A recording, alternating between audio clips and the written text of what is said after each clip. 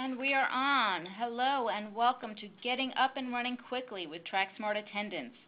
I'm Helene Coppell, your TrackSmart Product Manager and one of your presenters for today. Before we get started, we have a few housekeeping notes. If you have any questions during the presentation, enter them into the chat box on the left side of your screen, and we will answer as many as possible at the end of the presentation. Should you have sound issues, please be aware that the audio is dependent on the stability of your internet connection. If you have any trouble hearing us, please send a message through chat and we'll help you out. One more thing, we'll also email a link to a recording of this webinar within the next couple of days. So if you miss anything, you'll have another chance to catch it. Now back to the topic at hand. This webinar is specifically tailored to give you a deeper dive into the tool and help you get the most from your TrackSmart Attendance experience. The structure of today's presentation will pretty much walk you through the entire app. Here's a brief overview of what we'll be covering. First, we'll go over the simple 3 steps to getting started. Step 1, add your employees. TrackSmart Attendance is really easy to use for tracking employee time off, so the first thing you'll do is add the employees that need to be tracked. Step 2, invite to self-service. Empowering your employees with self-service is a major time saver for you, so it's very important that you and your employees know how to use it. Then step 3, that's where you start tracking. Step 1 and 2 involve some time setting up, but taking care of those details up front saves you so much more time down the road. The good part is you only have to do it once. In step 3, we'll show you how easy it is to take back your time, all with very little effort from your part. Then I'll show you the supervisor and employee views, where you'll learn how your employees use TrackSmart Attendance to get information and handle administrative tasks on their own so they don't need to bug you. After we cover the basics, I'll give you a quick overview of the mobile app to see how employees can take care of things from their smartphone or tablet. And we'll take a brief look at some of the advanced features too. You'll also hear what the customer success team does, and it ain't just tech support. And then finally, we'll have a Q&A with our customer success coaches. Remember, you can send in your questions at any time through that chat box in the lower left of your screen, and we will answer them during the Q&A session. So get ready to say goodbye to attendance headaches and the confusion of tracking accrued time off. You'll never have employee vacation scheduling conflicts again. Here we go. Okay, step 1, add your employees.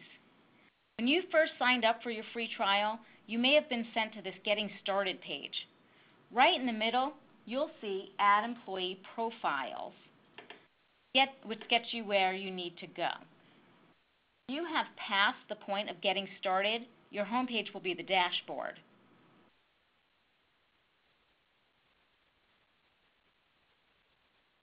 Here you'll see Add a New Employee from the Quick Links menu, or you can always click Employees from the top menu. When you choose Employees from the top menu, you'll head to a main directory which lists all your employees in a summary view. You can also just click Add an Employee from here. As long as you entered your first and last name when you got started, you'll see you're already set up as the first employee and your name is on that list. Otherwise, you'll see a sample employee in there. When you click on a name in the list, you'll head over to the employee's profile, where you can fill it out, and technically the only required fields are first name and last name. However, to take advantage of employee self-service features, you'll need to add their email address, which employees use to log in, and that field is on the Contact tab. But I want to stop for a second to let you know that your privacy and your employees' privacy is very important to us.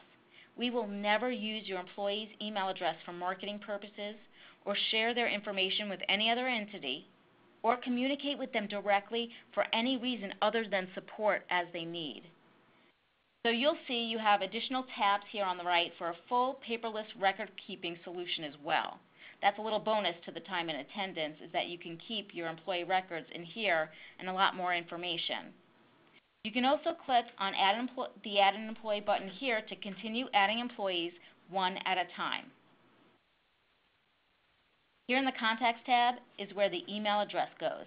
Again, or I don't know if I said this yet, each employee needs a unique email address in order to use self-service.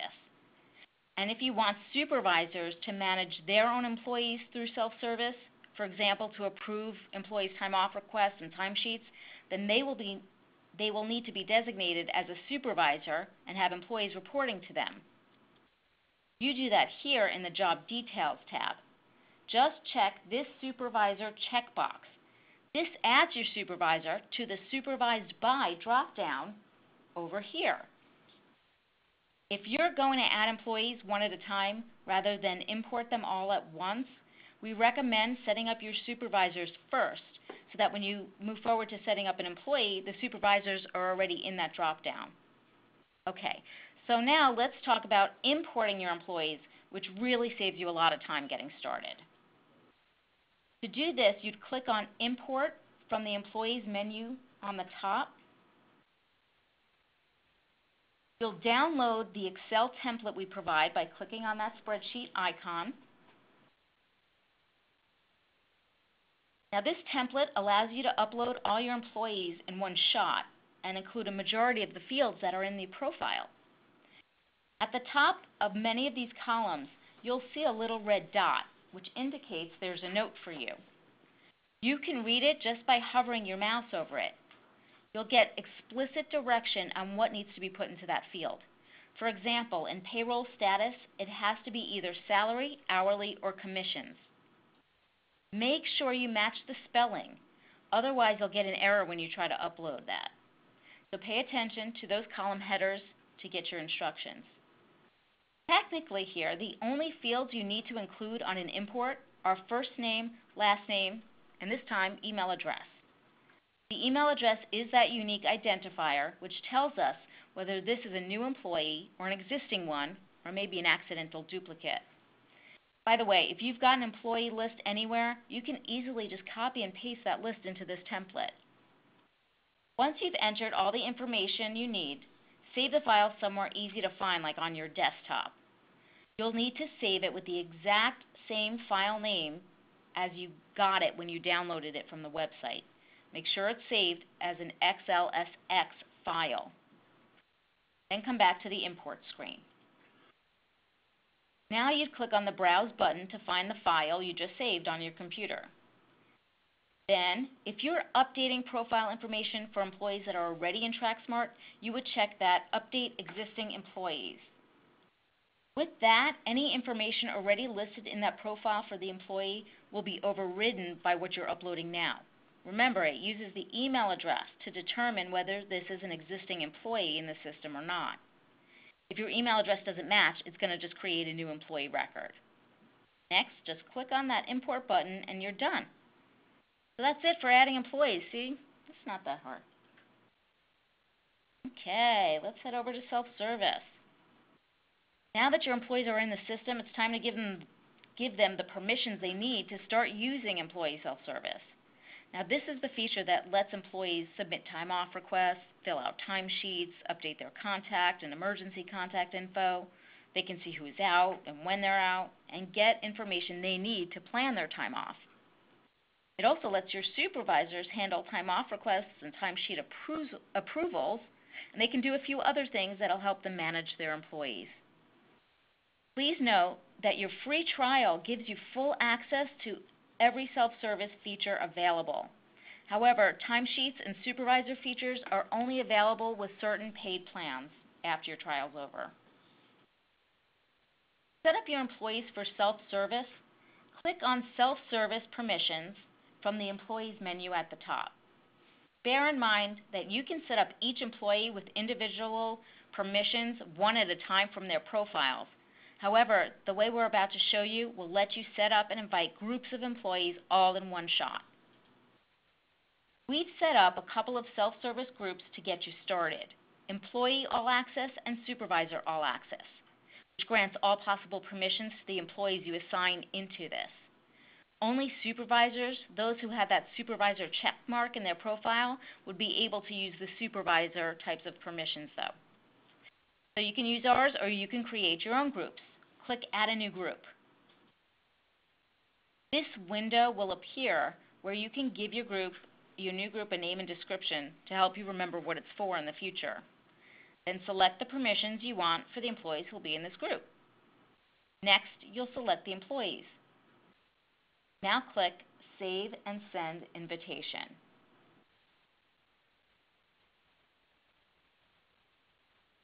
This will send an email to the employees like this. It gives them their login details and lists everything they've been given permission to do.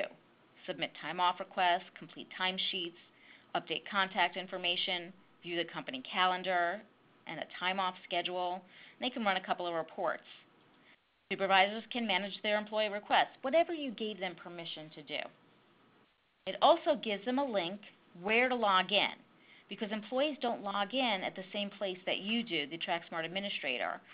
Employees and supervisors log in at employees.tracksmart.com. They'll also get links in that email to download the employee mobile app, which we'll discuss in more depth later on. Here's a tip, by the way. Give employees permission to view the company calendar. This helps them avoid requesting time off for a day when somebody else is out, especially when it's somebody who will need to cover for them when they're out. So just so you know, the employee will be able to see when somebody else is out with this permission, but the personal details, such as the reason for the absence, is hidden from them to protect privacy. To edit permissions for a specific employee, click Profiles under the Employee tab to go to their profile. Then go to the Permissions tab on the right. Here you'll see a drop-down where you can choose to add the employee to a group or choose Custom to pick the individual permissions. Notice that if the employee has not been set up as a supervisor, you won't be able to choose those supervisor permissions. Also, if there's no email address in the profile, you won't be able to send the invitation, so the employee won't be able to use self-service without it. If you later need to change permissions for the entire group, you can always just edit the group's permissions. You may want to resend the invitation, though, so the employees get notification that shows them the new set of permissions they have. You can also handle self-service permissions for each employee one at a time from their profile, as we showed you here. But using groups, it's much easier and faster when you're getting started, and it's all about getting started quickly. Okay, onward and upward. Let's move to step 3, where the adventure begins. You've added your employees, you've given them self-service so you can take back your time, and now you can start tracking. Click Attendance in the top menu to get to your calendar. There are also plenty of links available in the dashboard to get to the calendar as well. If you want to view just certain types of calendar entries, you can use these filters down here on the bottom left and turn them on and off. For example, you want to see absences only, you'll just uncheck everything else. If you want to view the calendar for just certain individuals, you can filter here on the top left, or from that drop-down you would select Filter by Department to display all the employees that are within a specific department. When you hover over an item in the calendar, such as an absence, you can see the details. You don't even have to click the event to see it. Or if you do click on a particular day in the calendar, details for all these items will display in a detail list on the right side of the calendar. To add an absence or other event to the calendar, double-click on the specific day, or you can click this icon at the top to create a new entry. To edit an entry, you would just double-click directly on it in the calendar. A calendar entry form will pop up. The fields are a bit dynamic depending on the first couple of selections you make. You can select a single employee from the list or all employees. So for an individual, you would select the employee's name from the list first. Then select your absence or event code from the reason field. Next, enter the date or dates this applies to. You'll see the hours field has been pre-filled based on your settings for default hours in a day and whether the employee is full-time or part-time. The app defaults to 8 and 4 hours, but you can change that if in your preferences if necessary, and we'll show those to you later. Notice if you select a date range, it'll calculate the total hours for you. But if it's a partial day or overlaps a weekend, you'll want to change that number of hours to the correct number you'll need to deduct from their bank. Next, you'd select the time off bank you want to deduct from. There are 4 time off banks available: PTO, vacation, sick, and personal. I know at our company we just use PTO, or paid time off, where all time off is tracked together in one lump sum. You also have an option in that drop-down list that says do not deduct, if you want to just track that somebody took time off but not deduct it from their time off bank. We'll talk about how those hours get added to the banks later. After that, the approved absence lets you record whether the employee had the time off approved first. This is great for your records in case you need to support an absence-related termination or discipline for someone who just didn't show up without notifying anyone. I don't know if anybody has that situation like might from time to time.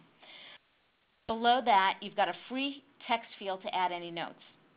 Here's an example, by the way, of when you would choose all employees. I've selected all employees for a company holiday on the calendar. And I would get an option to add hours to the timesheets. If it's a paid holiday, here we go, sorry, we caught up. If it's a paid holiday and no hours are being deducted from time off banks, you may want to add hours to their timesheet for payroll purposes. You can also add other events which don't track hours, like birthdays, anniversaries, performance reviews, just to name a few. You can go through the list in your account and check it out.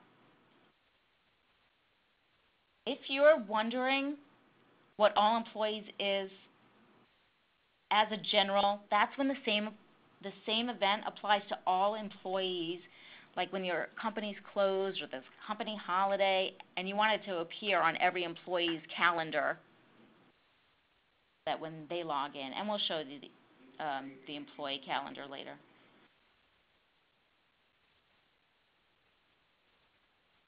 Let's head over to the supervisor and employee views. We're going to start out with the supervisor's views. What would I see? Supervisors and employees both log in at employees.tracksmart.com. However, supervisors have a few extras on their dashboard that the other employees don't have. As a supervisor, I can see the employees that are assigned to me and a notification letting me know if I've got time off requests or timesheets waiting for me to review and approve them. I also would have gotten an email notification, by the way, on the time off request. Below that section is an employee summary. This is the same information all employees would have, with the employees having the respective permissions, because supervisors are employees too. They can see how much time off they've used and have remaining in each time off bank, and they can see a summary of hours entered into their timesheet for the week. The buttons on the bottom would get them into the related pages to request time off or fill in their timesheet and get more details. Let me show you what it looks like for an employee who is not a supervisor. Just like the supervisors, they log in at employees.tracksmart.com, the link that was in that email when you invited them to self-service. This is the employee dashboard. See, they only have the employee section with the time off summary for hours available and used, and the time worked for hours entered into the timesheets. To create a time off request, the employee can click this button here, or time off requests in the top menu. And you can see here is where they would select a reason for the request, the dates and total hours requested. They can also add a comment if needed. Under that is a message that lets them know that confirmations will go out to them and the account administrator, and they can enter additional email addresses if anyone else needs a copy. So immediately when your employee presses Submit Request, both you and the employee get an email notification that looks like this. You can see this summarizes details in the request. That same information is available in the calendar as a pending request or on your time off request page. From there, you can approve or decline with just a click. Your employee also submits timesheets here. They click on Timesheets in the top menu. Here the employee has a list of the timesheets for the entire year through the current week. They can change to a previous year from the drop-down menu. The employee can see how many hours they worked, how many hours they took off, what time off was deducted, if they had time off that week, that'll be included in the timesheet view as well, and whether the timesheet's been approved, what status it's in, if it's been submitted or approved, etc. To complete a timesheet, the employee clicks on the pen and paper icon for the week to get to the timesheet detail screen. This can also be reached by clicking Detail under the timesheet menu up at the top. He or she enters the hours into each day, or the time in and out, depending on the settings in your preferences, which we'll talk about later.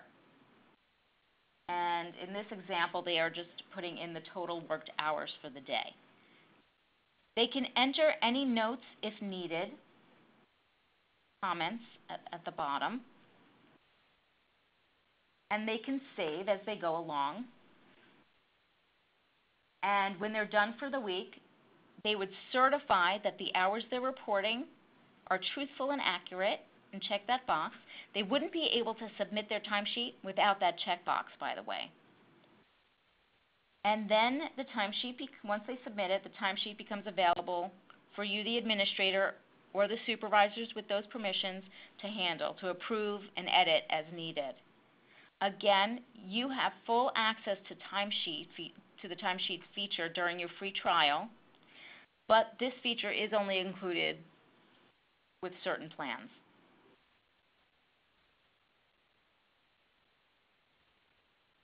Your employees can also view that company calendar if they've got the permission.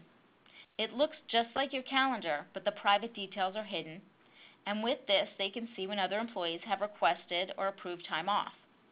You can see here in the detail list for that day that another employee has requested time off. This is a proactive measure to give the employee a heads up in case they can't both be off on the same day, and it'll save you a lot of headaches and declined requests. Please remember, it's up to you to communicate your business's time off policies to your staff as to who can be off on the same day. Employees can update their contact information and emergency contact information as well under the Contact Info page. This automatically updates your administrator account, so you'll be in sync. Your employees can also run reports on their own absence history if they need to, and that's under the Reports tab. Here's what an employee's absence report might look like. It summarizes the absences that the employee has taken for the requested time frame. All right, moving right along, we'll head into mobile app and advanced features. Access to the TrackSmart Attendance employee mobile app is included with the free trial and all paid plans, and available for both iPhone and Android. You can simply search for it in the app stores by entering the word TrackSmart. Our other apps, TrackSmart Scheduling and TrackSmart Time Clock, will also show up there, so make sure you choose TrackSmart Attendance with the icon that you see on this screen. Our mobile apps are meant for your employees to do some quick tasks on the go, such as updating contact information, submitting a time off request, and completing timesheets. You can see in the middle shot, next slide. You can see in the middle shot that the app will show you a confirmation message, so there's no doubt if important records were received. I didn't fully cover every detail about the app because this is supposed to be getting up and running quickly, and I want to keep my word on that quick part. So I've walked you through getting started using the app with all the default settings. But now I want to briefly show you around your preferences, which you get to from the link at the top right. This is where you can set up TrackSmart to better fit your particular tracking needs. Let's say you don't use every absence or event code available, but when you select reason in that calendar entry form, your drop-down list is a mile long. You can turn some of them off so they don't show up. If your business tracks time off in days instead of hours, you can change that too. Remember in the calendar entry form, I showed you it pre-populated 8 hours in a day? You can change that to however many hours you need. There are also work week and overtime settings for your timesheets at the bottom of the list. But let's talk about time off plans now. This determines how your employees accrue or earn time off in their banks. I'm going to walk you through it briefly, but if you need more help, there's a full-length webinar on this topic available in the Help Center. And your Customer Success Coach is also available to walk you through setting yours up as well. On the left in the Preference Center, click on Time Off Plans to arrive to this screen. By default, we've given you a sample accrual plan in each account. You can edit this plan, delete it, clone it, or you can also create your own time off plan from scratch by clicking this Add New Plan button and as many plans as you need.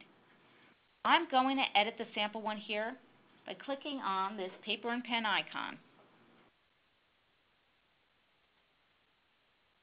In Plan Name, you can name your plan anything you want. Give it a description to help you differentiate between the plans so that when you're setting up new employees down the road and need to assign them to a plan in their profile, you'll know exactly which plan to assign them. So during this process, you'll be able to assign a group of employees all in one shot when we get to step 2. Okay, the sample plan is set for the employee, in this example, to begin accruing time off from their hire date. If you've got a probationary period before a new hire starts earning time off, you can change that date. You click on Hire Date. In this pop-up window, you can set when an employee starts accruing their time off, whether it's the hire date or after a certain period of time.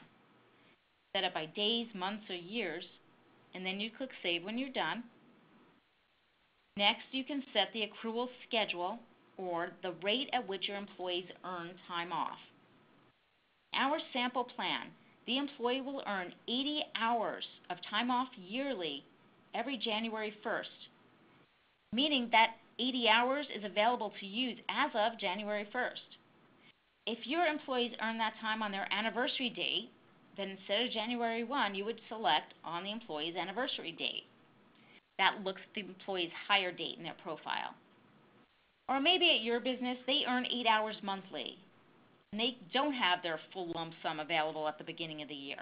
You can change these settings to fit how it works at your business. It's very flexible. Click Save to move on. Next, you'll set the date that the new benefit year begins for this level. This can be at the beginning of the calendar year on January 1, the beginning of your business fiscal year, lets you pick any date of the year, or an individual employee's anniversary date. If you're unsure what a benefit year is, a customer success coach can help you out, by the way. Next, you can decide whether balances carry over from one benefit year to the next. Yes or no, then click Save. You can also set the maximum balance allowed in the bank, which limits or caps the number of hours an employee can accrue before they stop earning more time off. You can leave this at no limit, or you can set the limit to however many hours you need for your business. Click Save when you're done. I'm showing you hours, by the way, but bear in mind that if you have set up your preferences to track by days, that would apply here too. You can see below there's a summary of all the details in this level 1 of the plan. I've only set one level here by default. Levels are used to allow your plan to change based on how long an employee has worked at your business, and you can make as many levels as you need. For example, let's say an employee earns 80 hours per year when they first start, but after they've been with the company for 5 years, now they earn 120 hours a year. I would add a new level, and my accrual start date for that level would be hire date plus 5 years. This way, you've got just one plan that changes based on how long the employee's been there. You don't need separate plans for those people and to figure out how long they've been there. The employee hire date will do that math for you. Now, when would you use a separate plan versus levels? Let's say managers earn time off at a different rate than other employees, regardless of how long they've been there. Another example, if different banks earn at different rates and intervals, like your vacation time accrues monthly, but the sick bank gets one lump sum at the beginning of the year, then you would have different plans for the different banks. When you're done here, click Save and Continue. On to step 2 here, where you'll get them assigned to employee banks. Column A, you select the employees you want to assign this plan to. Column B, you select the time off banks, which will earn based on the plan you just set up. And in column C, you decide whether this accrual begins now or whether it should do all the math from the date the employee started based on these rules. You've also got a report available to compare what the balances would be with each selection before you move forward. We highly, highly, highly recommend that you keep the current bank balance and begin the accrual today if you're just starting out. If your employees have starting balances that you've been keeping track of in other systems or offline, you'll be able to add the hours into their profiles as adjustments to get everybody where they need to be. Again, I'll remind you we've got a full-length webinar available in the Help Center for this time off plan section, and the customer success coaches are happy to walk you through this process. Click Save and Continue. When you're satisfied, you've got it down. Now, step 3, review it. There's a summary of everything you just did, which specific employees have received which specific plans. And you can easily go back to each section by clicking on the paper and pen edit icons. Click Save when you're done. Then your time off plan will be set in motion. Keep in mind that these types of accrual plans are only available in the free trial and with PowerTrack plans only. All other paid plans provide a very basic time off plan which has a simple setup process but has a lot less details and flexibility on how the employees earn time off. It's all done as a lump sum at the beginning of the benefit year. This brings us to our final portion of today's presentation, and that's to let you know that we're not just interested in supporting you as a customer, we're committed to your success. Our customer success coach is a hybrid between a tech support agent and a time and attendance guru. You'll hear directly from a couple of them in just a few moments when we begin the Q&A session. Whether you've got a question or several questions, can't figure something out, or just need a little help, these guys have your back. As a customer or potential customer, you have a designated customer success coach at your disposal. Your coach is not just here to answer emails. He or she is ready to speak to you on the phone and walk you through the app or make suggestions on how to make the best use of your account and take advantage of all those features in a way that fits your business. Even if you've just got a question about managing employee time and attendance or a related compliance issue, call your customer success coach. He's ready to help. If your coach doesn't know the answer, we also have a full staff of HR and labor law compliance experts working here that you can rely on. By the way, your coaches like to pick up the phone and call you too, and you may hear from one every so often just to check on you. you need to speak to your coach, you can call 877-457-4855. You will talk to a human being. No recordings, no press 1 for this, press 2 for that. You'll get a human being, talk a customer success coach. You can also email us at support@tracksmart.zendesk.com. We'll be emailing out these contact details too, so don't sweat it if you don't have a pen and paper handy.